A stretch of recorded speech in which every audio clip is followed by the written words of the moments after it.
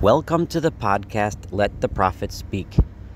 Today we are studying Hosea, chapter 13. That's Hosea, Perek Yud Gimel. And this is Saul Weinreb, the host for your podcast.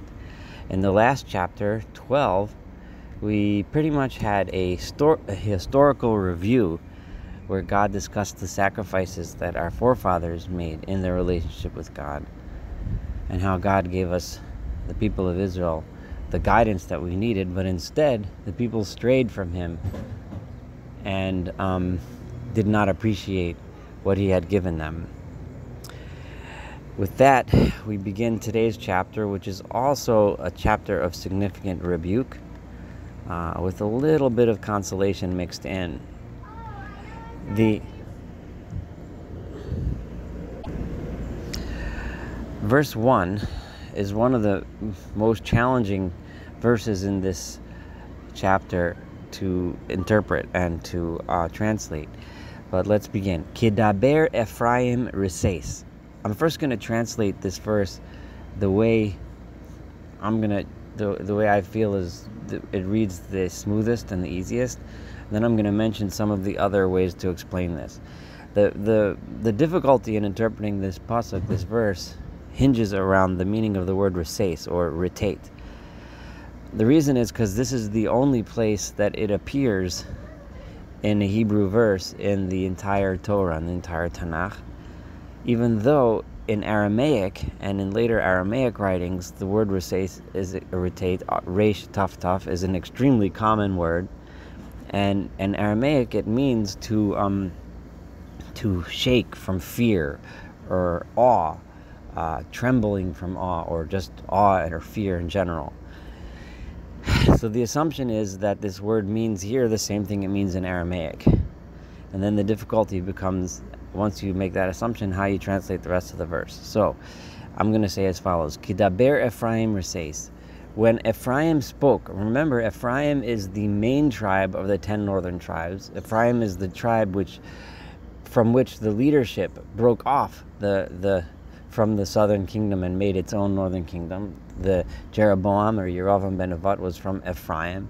So Ephraim were the leaders of the revolt, so to speak, the leaders that led the civil war. And when the leader speaks, there is trembling and fear. In other words, the leader had the power. Kidaber Ephraim rises. When Ephraim spoke, there was shaking and trembling and fear. Nasahu bi Israel. He, Ephraim, was great in Israel. Israel meaning again the northern kingdom. He was the great leader. He was the one that led the whole revolt. And what did he do with that power of leadership? Vayesham babal vayamos. And he led them straight in the direction of idol worship, straight to the Baal. And he ended up dying or causing death. That's the way I translated this verse. I just want to mention that some, including the Malbim, assume that this fear is referring to the fear that Ephraim, the leadership, had. Kidaber Ephraim, when Ephraim spoke of fear, they had the fear that the people were going to not follow his leadership, and they were going to go and follow along, go back to the southern kingdom and go back to worshiping God. So they therefore set up a new idol worshipping of the Baal. That's one way of understanding it. Rashi says that Kidaber Ephraim rises is read as one phrase, meaning when Ephraim spoke of fear and trembling and fighting. Ephraim started up the fighting with the southern kingdom. Radak learns that it was the fear that Ephraim refers to the entire Israel, saying it used to be in previous times before the people of Israel sinned that the nations of the world trembled in fear. Kidaber Ephraim rises, but now they just became like everyone else, a bunch of idol worshippers. Those are three other potential readings of this pasuk. I gave you mine based on what I think grammatically makes the most sense and what flows the easiest, but obviously there's many other ways to understand it. Let's move on to verse 2. V'ata, and now they led them in the direction of the Baal, of the thing, and now Yosifu lachato, they continue to add to their sins.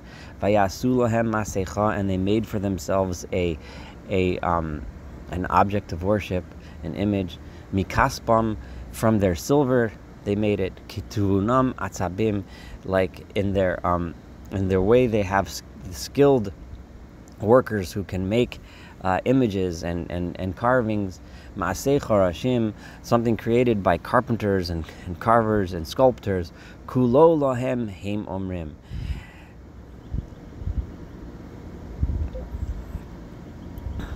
These are all for them, they say. In other words, everything they do is all from the people that created them.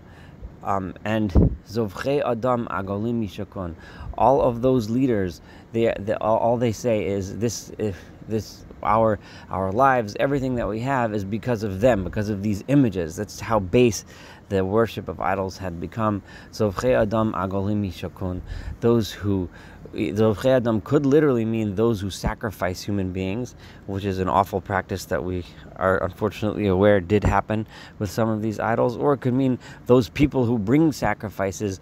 They are just giving kisses to animals, to calves, as if the calf, which is the idol, was in the form of a calf, as if that's some kind of a god that they should perform in a loving way, worship them. I just want to point out that obviously there are many, many, many issues with idol worship, including obviously the most fundamental theological problems with it. But the emphasis that the prophet constantly makes here in this book and in most of the rest of the books of Tanakh is that idols are made out of our own valuables. So when we worship idols, we are worshiping our own money. And I want to make sure that you understand that this is one of the main issues of corruption when it comes to idol worship. The second is that the idols are the work of our own hands. So the worship of the idols is the worship of what we do as if it's something that we did ourselves out of our own power. Again, these are two reasons why idol worship is such a serious issue. God continues and says, Lachein, therefore, as human beings, because the issue of idol worship is the issue of worshiping ourselves and our own power and our own strength and our own money, God says, no, you guys are like nothing. You'll be like the fogs of the morning that just dissipate throughout the day. And like the dew, the moisture on the ground, which just dries up right away. Like the chaff that just blows out of the granary. The shells of the grain that just light and just blows away in the wind. And like smoke coming from a fire that just floats away. Because when you worship idols, you think you're worshiping yourselves, you think you're worshiping your money, your power. That's nothing. Only I, God says in verse 4, I have been your God from the beginning, from the time we left Egypt. You've never known another God. There is no one else who can save you besides me. No one else can help you besides me. In verse 5, I looked after you when you were in the desert, in a land of thirst, in a land of hunger, when you needed help, and I was the only one that was there. God is reminding us of His permanence and His devotion at the same time as our nothingness and our temporariness. Kimar isam vayispa'u, says in verse 6. When you grazed, when the people grazed, in other words, when the people ate and they became satisfied, savu, they became satisfied, God says, because I satisfied you, because I was your shepherd, mar isam, I was the one who shepherded you and gave you that food. Vayoram libam, but then the people became haughty, they became arrogant. Al-kain shechechuni, and that's why you forgot me, God says. Again, it's the arrogance, the belief in our own power, in our own self, and in our own abilities, and in our own wealth, and the worship of that wealth and arrogance that ends up ruining us and taking us away from God. And therefore God says, I am going to punish you. I am going to be a source of suffering like a lion. A shachal is a term for a lion or a leopard that is standing and pouncing al derech Ashur, on the way to Assyria, when you're going to go off into slavery with Assyria.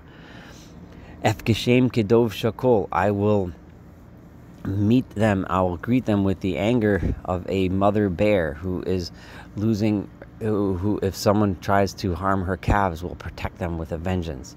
V'ekra segor libam, and I will tear open their closed hearts. This, as we see later in this chapter,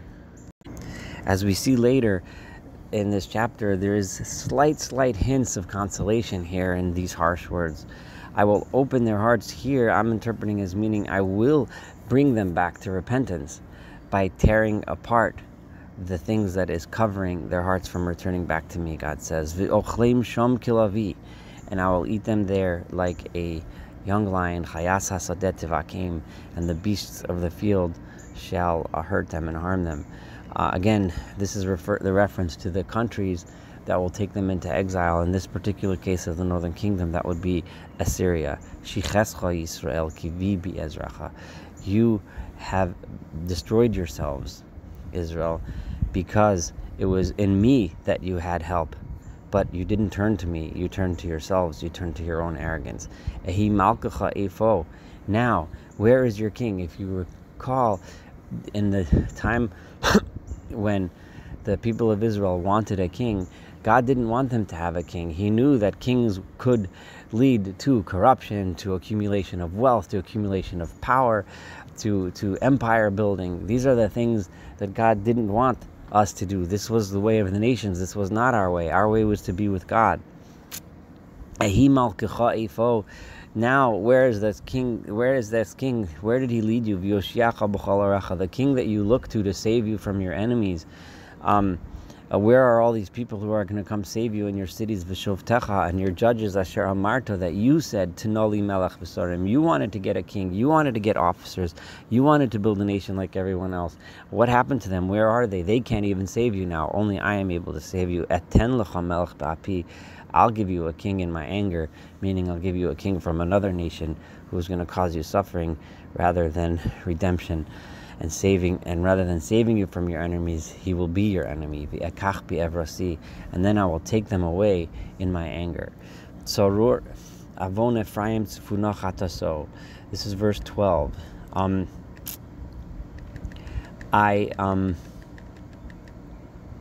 There's a lot of explanations of this tzorur. Tzorur is like a bundle or something that's tied. I'm going to initially read it the way Rashi reads it. It reads smoothly, meaning tzorur avon Ephraim, I have held their sin quietly with me this entire time. Tzifunach hataso, his sin has been hidden. In other words, I haven't made you suffer all the way until now because I've held it. I've held it close. I've held it tight. I've given you time to learn your lesson and change.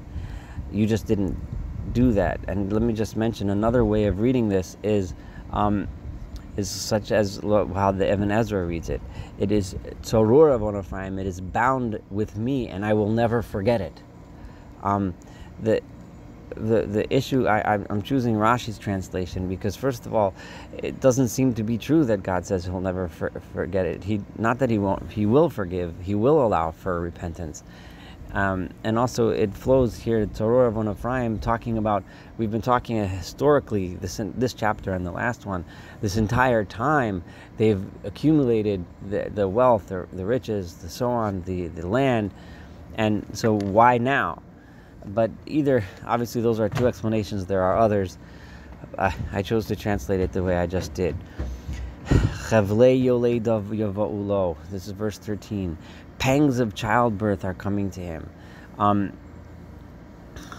I just want to compare for a moment to another place where the sufferings that are being foretold by the prophets are compared to childbirth, and this particular suffering of the childbirth that leads to no result, no children, in other words, no positive result. That's like the worst kind of suffering. At least the suffering of childbirth has, in ordinary, proper circumstances, has a very happy ending.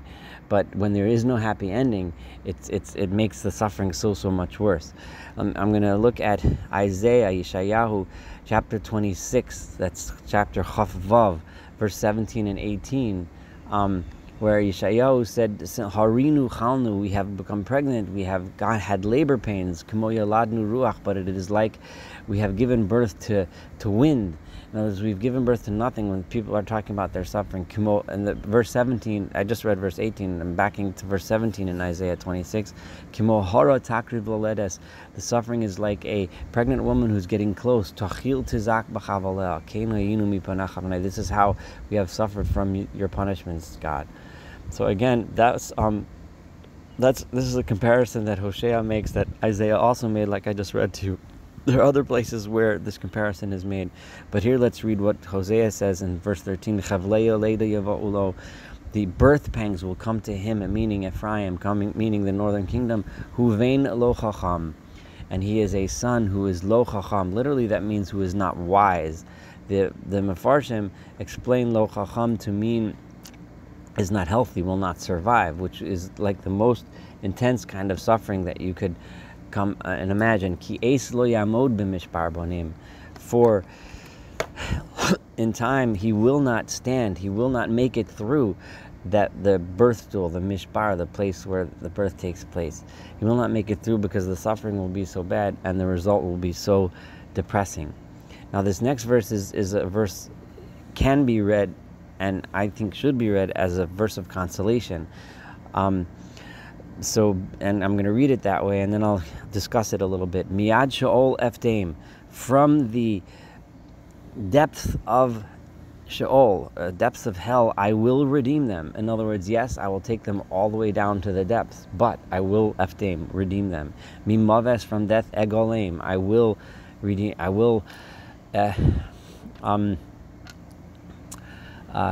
Egolaim, also I'm going to use the word redeem. I looking for a better English word. I will save them. Ehi divorecha maves. Where are your words, death? In other words, death, you cannot take them over, because where are you? I, God, am stronger than that. Ehi kotavcha sheol. Kotav is a word, it's difficult to translate, but it means some horror, some terror, some fear. Ehi, where is your katavcha? Where is your terrible fear or plague, O Sheol, O hell? Because I am much more powerful than that, God says. Nocham yisaser me'enai. This translation of this word nocham, I'm going to translate for a moment, and again I'll discuss it. Nocham yisaser me'enai. The nocham meaning here revenge. I am going to hide from my eyes. I will not go all the way and punish all the way. It will end. There will be an end to it. As we see, this word nocham could mean that. We see in Genesis 27, that's Bereshis Chaf Zayin, Pasuk 42, Pasuk verse Mem Beis, where Rivka was talking to her son Yaakov. Rebecca was talking to her son Jacob and telling him to run away because Esav was chasing after him to kill him. What were the words she used? She says, "Vatomer lav hine Esav achicha misnachem l'chol hargecha." He is telling himself that, changing his mind from love to hate, and because he wants to come kill you. Misnachem l'chol hargecha. The word nocham there means revenge. So that when God is saying again the same thing over here, I'm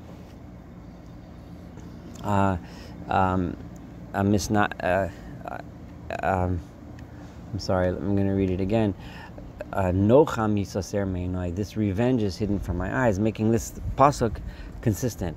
Now the other way to interpret this pasuk is that it continues along with the theme of the rest of the chapter, which is mostly rebuke, mostly criticism.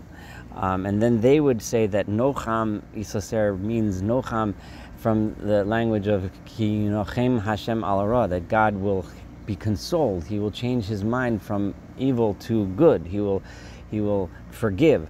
So nocham yisaser me'enai, God will be saying forgiveness is taken away from my eyes. In other words, he's not going to forgive anymore. Now, first of all, I don't like this simply because it's just an awful thought. So I'd like to go to something a lot more pleasant than the thought that forgiveness can't be found. And also because it's not consistent with the rest of the pasuk.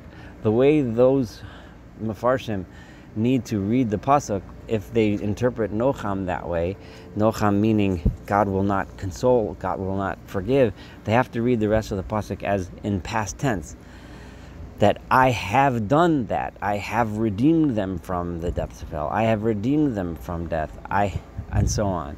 And they still rebelled against me, and therefore I will not forgive. I think that this is referring to the future, which is exactly what the words are. It's a Ephraim, Aleph, Fe, Daled, Mem, which means I will redeem them. I will save them. So I do think that this is, and it's, even though it's not, it is consistent with the rest of the chapter, because prophets do that all the time. They talk about the destruction, but they also say that despite the fact that the destruction is something that's being prophesized, but there will not be total destruction. God will save in the end. And now let's turn to the last verse. Kihu bein achim yafri. This is again another place. The word achim usually means brothers, but it also means, as we know from the story of the cows of Paro, vatirena ba'achu, which is the same word meaning a marsh, that they were standing in the marsh, in the reeds. So, because he bein achim yafri, which is the way Rashi describes it, and is the way I'm going to choose now, and again I'll have a little bit of a discussion about the meaning of the verse, because he, among the marshes yafri, he is grown. In other words, I allowed him to grow in a marsh which is wild, something that grows bountifully and plentifully on its own, and he flourished. Ephraim, the northern kingdom, the people flourished. However, because of his choice, Yavo Kadim Ruach Adonai, there will come an easterly wind, the wind of God, Midbar Olel, come up from the desert, the hot wind, V'yevosh Mikoro, it will dry him out from the roots. This is again because we were talking about a marsh that's so moist at the bottom, saying, but I'm going to come and dry him out from the bottom. Vayecharav Mayano, and the spring which feeds the marsh and keeps it moist is going to be destroyed. Hu Yishseh Otsar Kol Kli Chemda. He will, he, meaning the wind, the one that comes, referring presumably to Assyria, will destroy all of the treasures, all of the beautiful items that the people have. It will be destroyed. Now, the next verse, which is listed as the first verse of chapter 14, is really the end of Hosea 13, but the Christian counting puts it as verse 1 of 14. Unlike every other time in this podcast where I've chosen to follow the Jewish ways of making the chapters, in this case I'm going to stick with the Christian numbers and do that first verse as the beginning of chapter 14. And the reason is simply because it has a very, very horrible ending of destruction, and I'd rather not end with that kind of utter destruction, even though we're still ending on a sad note, but not quite as sad as the next verse. So I'd rather start off the next chapter 14 with that verse. In chapter 14, we will have one of the most well-known and one of the most popular and one of the most comforting chapters of Hosea, and one which many of you will be familiar with, and hopefully you will be looking forward to that next chapter. Thank you so much for joining me for chapter 13. Looking forward to studying chapter 14 and completing the book of Hosea with you.